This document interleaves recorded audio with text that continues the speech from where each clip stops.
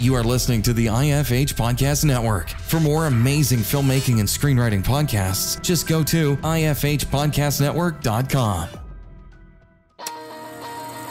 Welcome to Filmmaking Conversations with Damien Swaby.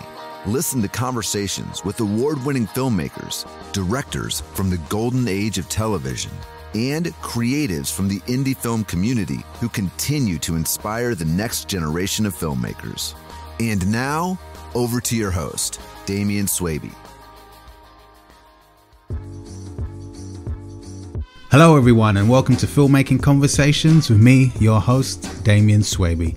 Today I have a very special guest on the show, Mathilde Dehaye.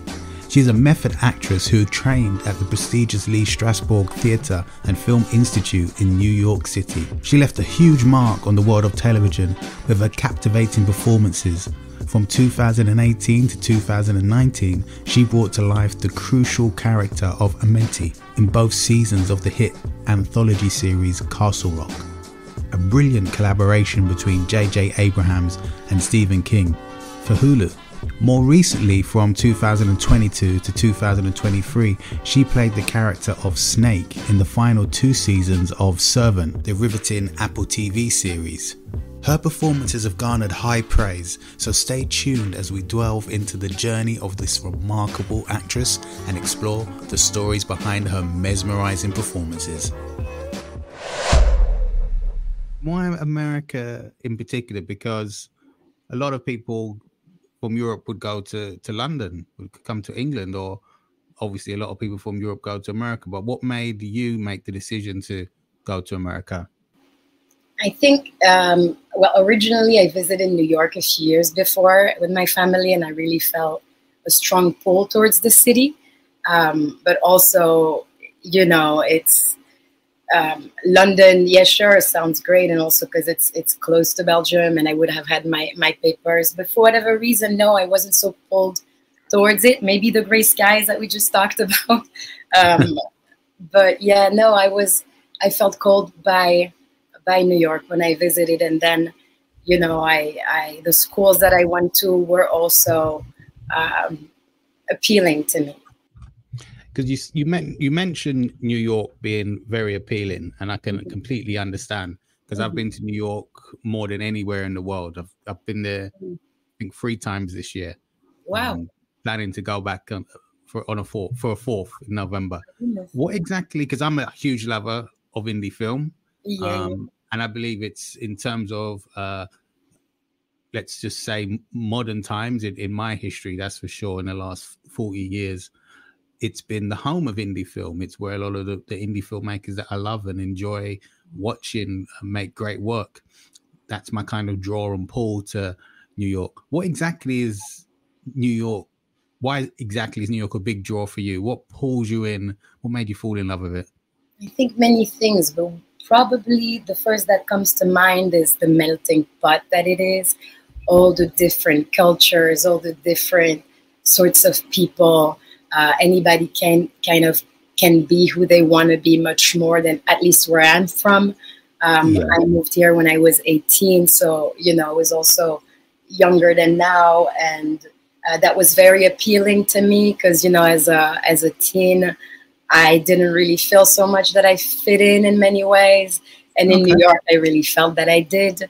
I'm a creative, and here there's a lot of creatives. So it's feeling surrounded by this energy and this drive. And, like the song says it, if you can make it here, you can make it anywhere, I believe holds a lot of truth because, life here is tough as well. It's very beautiful and, in many artistic ways, but it's also very tough. Life is expensive, it's a big city. So there's also a lot of suffering, and so it's constantly going. But I would say that's what it is, being surrounded by such beautiful, interesting people who just are willing to embrace their heart and who they are and put it out there, which is I find it personally quite brave. I think that's a big part of it. Yeah. Excellent. And it is brave. You're right. I really agree with you. And in New York, you studied method acting. Yes, I did. Why exactly did you study method acting, and How do you think it shaped you as an actress? So much. You know why I chose it? So I first went to a language school because I didn't speak English. I was, fresh out of high school, and I needed to learn English. I just had a little bit in school. I mean, I had it for many years, but I couldn't hold a conversation. I went to see the social network. I did not understand, so I wasn't fluent at all. So I went to a language school to learn and also to see how I felt just living here at first, for about a year, studying the language and really integrating there. And then I during that first year, I started taking acting classes in different places. I studied some Meisner. That was my first introduction in the US to some acting classes. And then I went to the New York Film Academy, and then I decided to stay. And I did first 1 year at the New York Film Academy after that first year. So, and then I knew that wasn't enough. I didn't find, I didn't feel ready. I didn't know, from there where I should be going. But I knew of the Actors Studio, and I knew very vaguely of the different schools, Lee Strasberg and Stella Adler. And so I looked into all of them, seeing where I felt to pull, to make my decision. And then I found, Lee Strasberg to be the one that resonated the most. And Stella Adler did too. So I was accepted in the program there, and then at Lee Strasberg. And Lee Strasberg I followed my instinct. It felt natural to me. And then how it shaped me, I think, so much, because I do work, we work with our senses, and we use our personal, our instrument, which I believe we always do. It's just that, other techniques go about it in different ways, but the way the method works for me really right away, it got me. It shaped me how did it shape me? How could I, so much now, because also, I do yoga, I do Kundalini yoga, and I meditate, and I find a lot of correlations between the two, in terms of sense memory. Also, sense memory was so healing for me, because a lot of it is a bit like shamanic work, which is exploring, different things of your life and knowing who you are. So for me, it felt really, I could explore all these different things about who I was. And, again, sure, at that point, I was in my early 20s. And I had a lot to understand, I felt, about where I came from and what had happened to me. And, because we all have all these traumas, all these stories, sure, some more than others, but we all have, things that have happened to us by that age. And as a creative, I needed to understand what all that was. And that really helped me to heal a lot of things, to become a better creator as well. I practice the method daily, and it's, it's part of my life. I'd say, it's my instrument. That's how Lee Strasberg saw it, that, we are everything. We are as a violinist, it would be the violin, a painter, the painter with themselves. We are everything. So we have to work on our voice, our body, and our mind. And so I do believe today that to be the best creative is to be, in a sense, the more aware of who you are, so that you can then focus on someone that you're not, and seeing what you can use and what you can create. I love it too, because it uses the imagination a lot, and I'm a pre-imaginative person.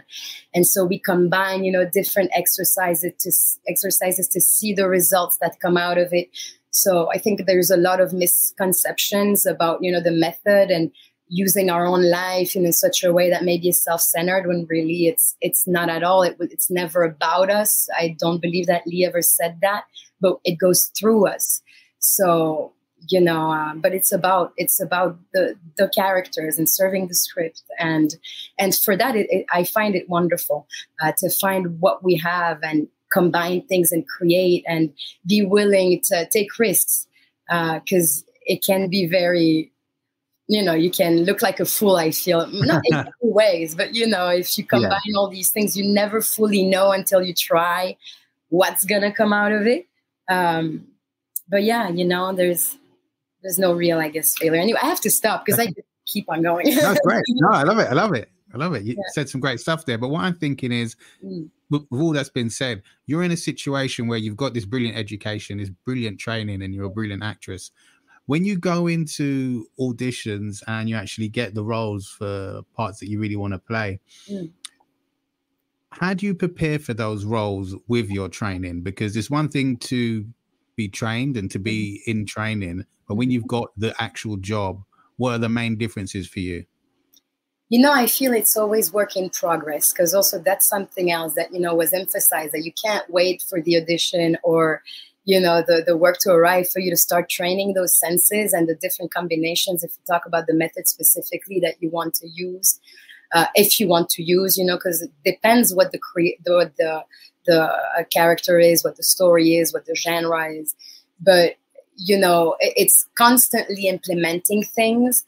And so I do the same thing that I would do when I was in school working on a character. Or if I still, right now, I go to open calls for Broadway and I do the same preparation. I try to keep my instrument, you know, as active as it can, so that it's never, okay, now, you know, this big thing is coming. So I guess it's always kind of going. Now there's different things that I can touch upon, you know, because Lee Strasberg didn't just focus on sense memory. We also did animal work. So that's something I also like to do. Yeah. So, because it's good for movement as well, and, you know, getting out of your own habits and, finding different things there, but also etudes I like to do, which are basically improvisation of scenes that are not in the script. I like to also interview myself as the character, find the differences between the character and myself, see the things that are similar. I first analyze whatever I'm given. And I analyze it as much as I can, you know, and that varies greatly with what we're given. You know, I'm not a lead actor in any, you know, enormous production. So usually the least, you know, known you are, or the less big the role is, if we could talk about at least, you know, studio productions, the less you're given, you know. And I find in general in castings it's the same. I'd say maybe more for indies you would be given more, you know. But so you have a lot, you know, it's freeing in many ways, because you can also create, you know, many different things. So yeah, I look at these different things, and I see, once I have an idea of what they're trying to communicate and what's going on, then I go to what I've learned, and I see, okay, with the time that I have, because that's always also, you know, film and TV, you don't have much time, you know. So with the time that I have, I try to make the best use of it with seeing what am I inspired, you know, to be using. And then also, you know, in my meditations, I also contemplate. I like to, you know, see the scenes and see what's coming to me. So I do, some different things. Excellent. But you mentioned studio productions. Yeah. You've been part of a show called Castle Rock, right? Yes, I have. Tell us about your experience in that show, and what was your character about? Yeah, beautiful. It was, so Castle Rock was a J.J. Abrams and Stephen King production. I was in the 2 seasons. They only did 2. It got canceled during the pandemic. But I was lucky enough to be a part of those 2 first. I was briefly in the first, and then my character was explained a bit more in the second. I'm playing this mystical character called Amity from the 1600 that, you know, is speaking French, and that is basically, you know, there was this whole, it exposed parallel realities, and I'm one that is in the parallel reality, you know, of the show. And I can't tell you too much, because otherwise, if you're going to watch the show, I'm terrible at doing this one thing. I don't want to give away the wrong thing, but basically, that's who I was playing, and the experience was fantastic. It was my first for a big studio, you know, and obviously, you know, not just a studio, it's J.J. Abrams, it's Stephen King. I grew up loving Stephen King. I've said before, you know, my mom, when she was pregnant with me, she read all books of Stephen King, but she was never a horror fan. And suddenly when she was pregnant with me, she wanted to, you know, read all these books, and also Agatha Christie. And so it's quite funny that, you know, and then once I was born, she didn't have that sort of pull towards it. So who knows if I've brought that into her, but, you know, so that was for me on that level. Obviously, it was such a big opportunity. I was in Paris at the time because I just signed with a bigger agency there, but then Excellent. I moved to New York. So, you know, everything kind of happened, you know, at once, and wondering where should I be.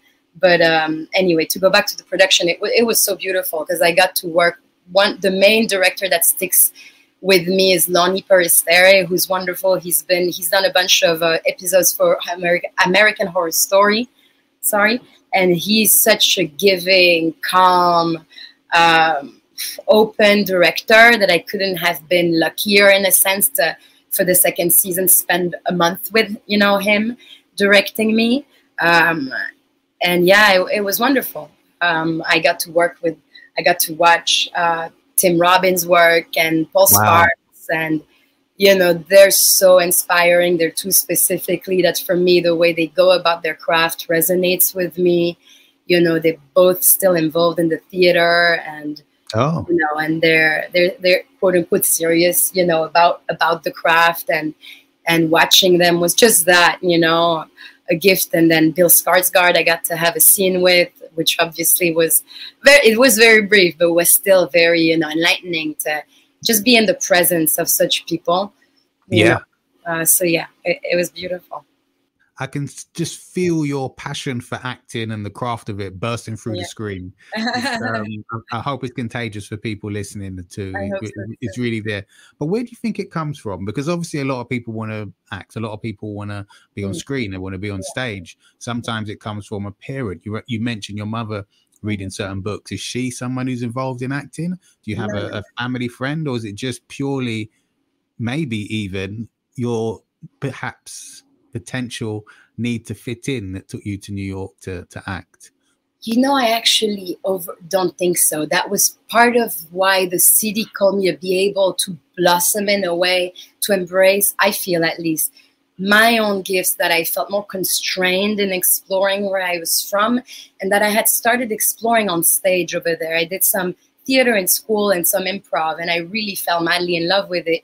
But also when I was young, not even 3, apparently I begged my mom to start dancing. My sister is 3 years older than me, and she was, you know, in that school already. And apparently I wouldn't stop begging. And so my mom even lied on my age because you were supposed to be 3. So she changed my year of birth, you know, so that I could start.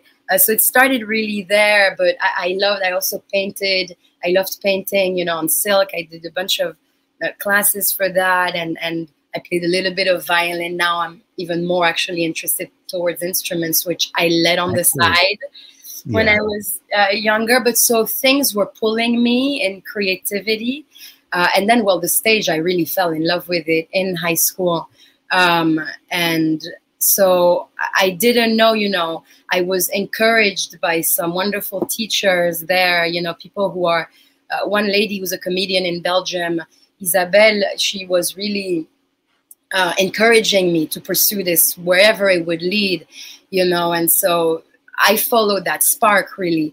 But it didn't come from my parents, although, you know, my whole family is made of pretty sensitive people, sometimes erratic too, but, you know, no people who are living of their art or artists per se. My grandfather was an equestrian. He used to do, you know, voltige in French, which is, you know, when you do figures like hops on horses. Okay. Yeah. And so he would do that in a circus. He was in The Black Tulip, that movie, you know, so long ago. And that's where he actually ended up meeting my grandma in London, funny enough, in the circus there. And she was working as a maid in a hotel where he stayed. And anyway, that's where that began. But aside from him, you know, having more of that maybe artistic, you know, side, no, my father loved music. He plays saxophone. Nice. You know, but yeah, no, and so it didn't come directly from them. I think, you know, it's something that comes before, perhaps, that, you know, before. I think the soul, you know, has something that for me resonated, and I couldn't do otherwise, you know. And even now when things get hard and have gotten hard, and I've re-questioned so much of this, it's not possible for me to do otherwise, because it would be as if I'm lying to myself, or the alternate is just not, you know, conceivable to really pursue, as long as there's a flame, as there's something, you know. Yeah. So in those tough times, that I think it's fair to say the majority of actors and all creatives have some tough times. We go through some tough times. How do you keep the flame burning? I'm lucky enough maybe to have such ADHD and a mind that is racing, and also hyperactivity in that, you know, in that sense. I have never enough time to do what I want.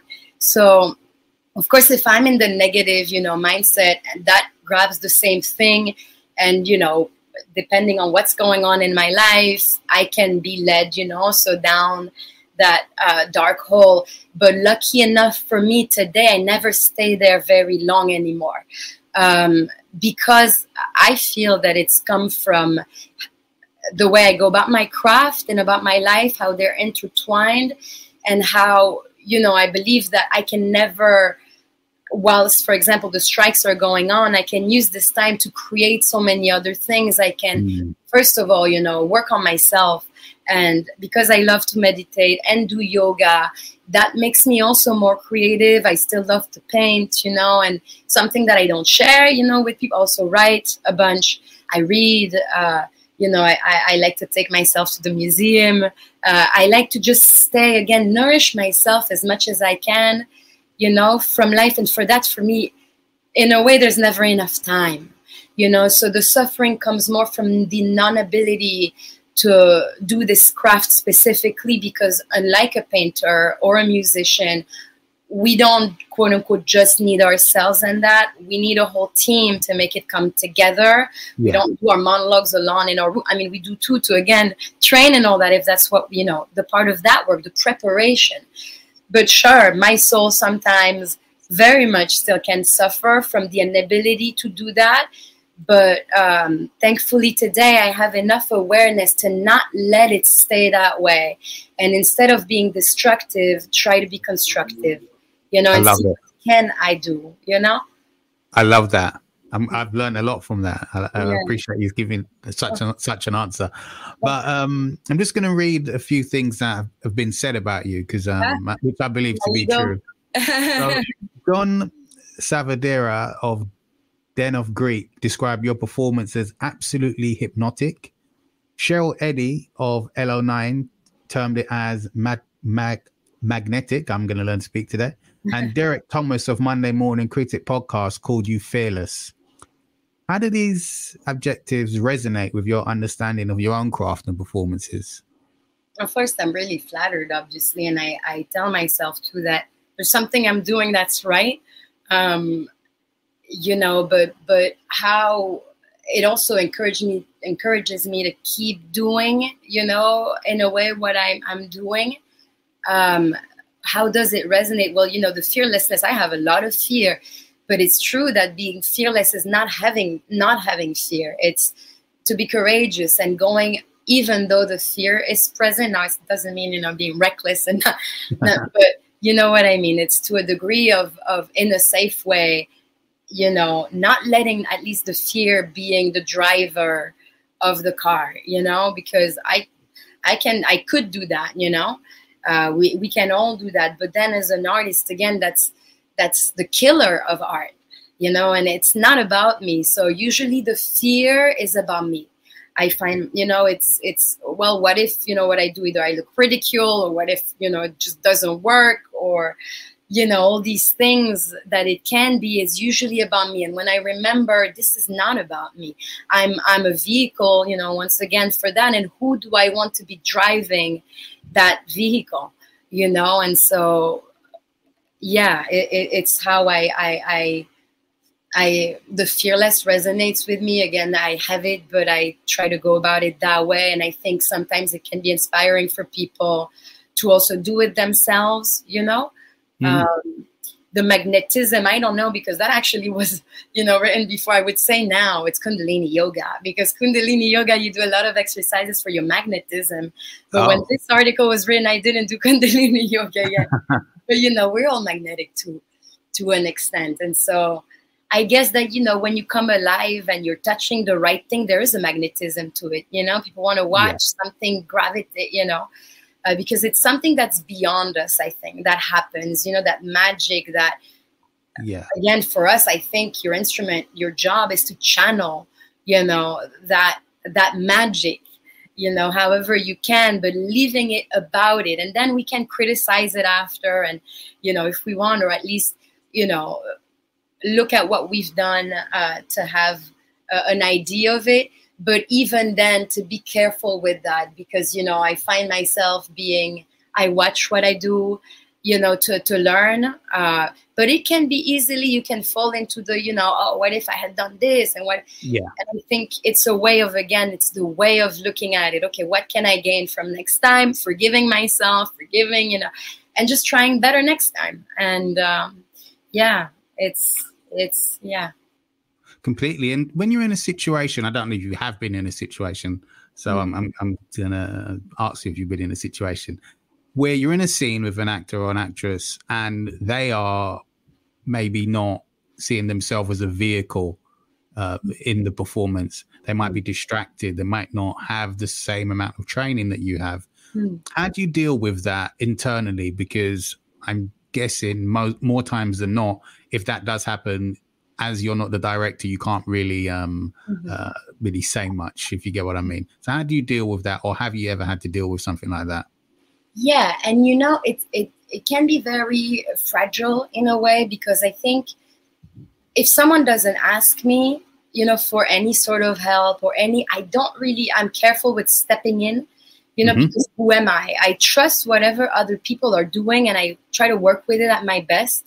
If someone is to ask me about anything, then I gladly do whatever, I could to help either be more calm or, to give the person time, depending, again, are we on a big production where, there's less of that going on, or are we on an indie film where maybe, there's more of that possibility of time and, but again, unless I kind of feel it out, and see if there's anything that I can do to make it better for everybody. But, as you said, it's not my place to tell whether the people do. What I tend to do, though, is, every time I do start working on a project, I tell the other actors the way that I tend to work so that people are not so, maybe taken aback. Not that, I'm weird or anything. It's just that I focus, I don't like, for example, in between takes to be chatting or to be on my phone, things like that, which I totally respect.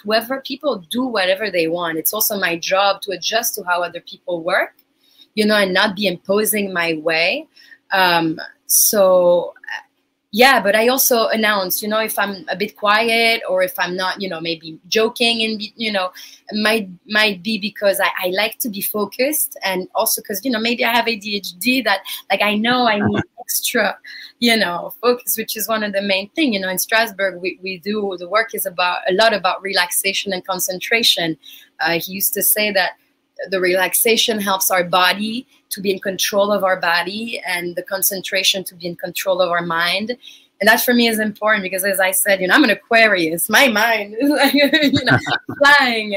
So I just try my best to do that, but still not being, here I come. Nobody, everybody shut up. None of that, Kind of, so we communicate a bit. And then people are who they are, and we work together. I've been lucky so far not to have a big issue with anyone with any of this, or Really happy to hear that you haven't had any issues with everyone, and the way you work sounds fascinating. I love that focus element to things and being in control of your body, allowing you to really take on another character.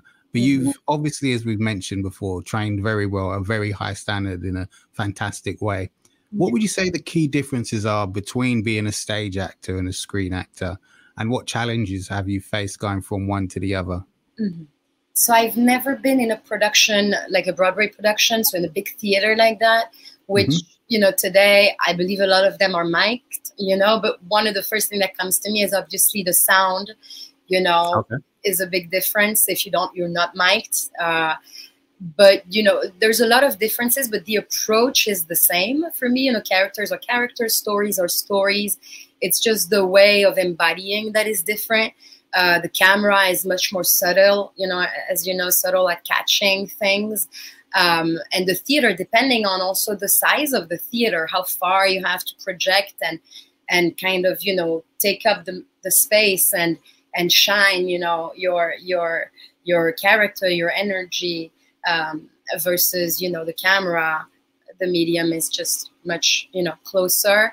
But aside from these, you know, the body expression and the voice projection, the way to analyze, you know, characters is the same. I'd say the process of working on a play, even though today it's not like it used to be, the time that is given to actors, there's more time, I believe, you know, in rehearsals. And I would think that it's, you know, I guess it depends, because if you were to do even a movie, you know, Abelatif Keshish, for example, this filmmaker in France spends a lot of time, from what I read, working on his projects. So it can be also a lot of time. But yeah, I guess those are the first things that come to mind in comparing those two mediums.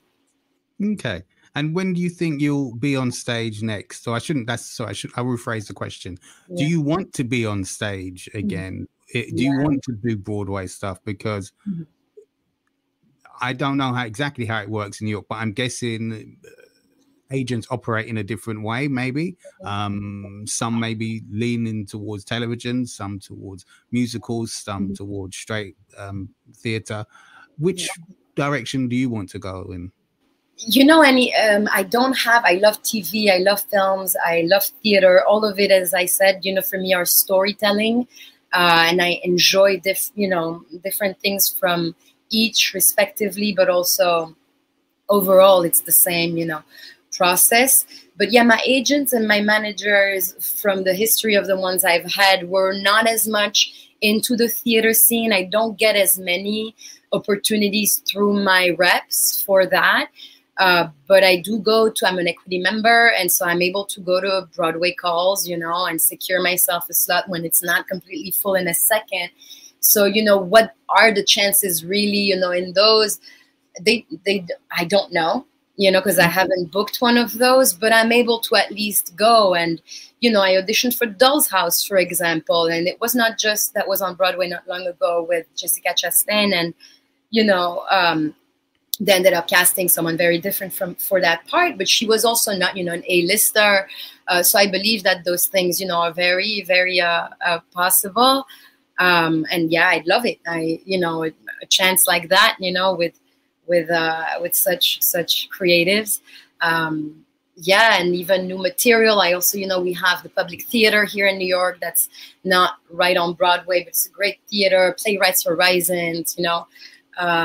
There's a few really great way to do theater here. But yeah, it's not happened to me yet to be in that sort of cast, in that sort of situation. But I would definitely love to, yeah, and trying to. Excellent. Yeah. You mentioned your agent and your manager. A lot of us, I should say, a lot of actors have agents and managers, clearly. How important would you describe your relationship is with the agent and the manager, and how would you define it? For me, it's very important. I think it's probably very important for everybody. Now, the way people go about their relationships, I think, can be very different. I like to be somewhat, you know, close enough that there is a constant, you know, at least let's say every other week sort of communication, you know, not to talk about my private life, although it could, you know, if anything like that is impacting, you know, my work in any way, that should be able to happen. But also it's something that, you know, you feel inside. For me, when I've, for example, chosen the team that I'm currently with, which I changed not very long ago. It's been only since, actually, it was already the strikes when I changed the team that I worked with, that I'm currently working with. And it's a feeling thing. I met with a few people, and it's how they see the work. Their passion tends to be important to me. You know, if I don't feel that there's a real, you know, kind of passion, devotion to the craft, to the art, you know, and understanding who I am and the way they see me, you know, and then the way, we will collaborate together, how all that, you know, I find important to feel comfortable, because it's, you know, they're the people that are going to pitch you, and, you know, it matters to me. Now, some people are much more, I know, closer even in terms of person to person with their personal lives. You know, that's not so much me, but I know some talents, for example, want that sort of, you know, able to call their agent manager, and if they want to cry for, you know, however long, you know. So for some people, I know that's important. And I think if that's important to you, not that, you know, that's something you shouldn't, I would recommend, let's say, not doing that too much, but at least if that's what you want, then having that sort of, you know, someone that clicks with you. But that can be very hard. There's a lot of demand, as we know. It's a very competitive industry. It's very hard to find reps for, you know, for people. It was hard for me too, you know, throughout my career, and I've tried different things, different people. And I think people change also their reps throughout time, you know, they evolve, and not always. Sometimes they stick together, I think, for very long. But I think it has to be a give and take, and the rep has to be really excited about you. They have to be one of your biggest fan, you know. Completely. And you have to trust in them too. And, you know, because we also have to trust that they're doing what they're doing, because also otherwise I've seen that. You know, when you really question, you know, what's going, are they doing anything, you know, and then being upset at the rep. And sometimes, you know, it can be definitely justified, you know, but also sometimes it's complicated on the other side too. And so, I guess I'm going back to always the instinct and the feeling and knowing, what do I want, you know? And so, okay, once I know what I want, is there someone out there that wants what I have? And Out of all of the projects you've done and all the training that you've had, what one project do you hold close to your heart, and why? You know, the different things for different reasons. So would I have one that sticks out more? I don't know, because obviously, you know, Servant and Castle Rock, you know, were the ones that were the most seen and were the most, as we tend to want. You know, as an actor, of course, you want to be able to work with more prominent, you know, people so that you can keep on working. So, you know, but also I learned so much on Servant, you know, that I didn't learn on Castle Rock, about myself, and looking back at what I did. And then doing that sort of work that I mentioned earlier, of rewatching and being able to say, okay, I could have done this here, and here I know where, you know, I wasn't trusting, or I didn't take chances, and kind of trying to, you know, take those notes and grow from it. But so I'd say those two obviously come to me, you know, because it's, you know, it's J.J. Abrams, it's Stephen King. They're so, you know, talented, and Shyamalan is so talented. The cast is so talented. So, you know, I got to work with so many directors on Servant and learn the differences. And that was really tough for me, you know, on some level, but I needed to learn that. And so it was more challenging for me to work on Servant than it was on Castle Rock, and also relearning from Castle Rock, you know, those things that I had implemented there, why didn't I do it on Servant, and what happened? And it was supposed, you know, during the pandemic too, there was different circumstances going around, you know, personally and worldwide. But I guess those would be the two that come to mind because of the high level of talent there. But, you know, I really enjoyed working on the little indies that I've worked on before, and working just even in school and getting to explore all these things to begin with. You know, so I don't want to value it too much, because, you know, well, it's like, you know. No, I completely understand. And lastly, what can we see from you in the future? What great projects are coming out soon from you? I have no idea. Look, on my own, I am writing quite a bit lately, but I'm taking my time. But from the outside, I don't know. Right now, there's nothing that I've been called back for. You know, obviously, with what's going on, there hasn't been. very much opportunities. But I'm actually headed to France right now. I'm represented over there in Paris. Yes, I'm heading there at the end of the week, and I'm going to meet with a couple of great casting directors. So I'm looking forward to that. I don't know if something might happen there and then, but they're wonderful casting directors, and so I look forward to sitting down with them. And, you know, if anything happens right away from that, who knows, you know? After all, it's a week of a big, I think, an eclipse. So apparently, you know, I'm not super knowing of all that, but enough to know that creatively speaking, it's a charged time. So maybe the stars are going to align. I don't know. Oh, excellent. I hope they do. I really, really, really do. And thanks so much for coming on Filmmaking Conversations. I really appreciated it. I really enjoyed speaking to you, and hopefully we'll speak soon. Have you thought of upgrading your cinematography game? Would you like to have an ASC cinematographer mentor you for free? Join veteran cinematographer Suki Medenzovic, ASC, Disney, Pixar, FX Networks, Netflix, American Horror Story, as he teaches you how to create beautiful images using 3 lighting techniques he has mastered on film sets over his 30-plus years in the film industry. Each technique uses basic, low-cost lighting equipment so that anyone can achieve beautiful visuals no matter your project's budget. If you want to take your cinematography to the next level, visit filmmakingconversations.com to sign up for instant access. If you like this podcast, share it with friends, leave a comment in the comments section, and hit the subscribe button. If you like this podcast, share it with friends, leave a comment in the comment section, and hit the subscribe button.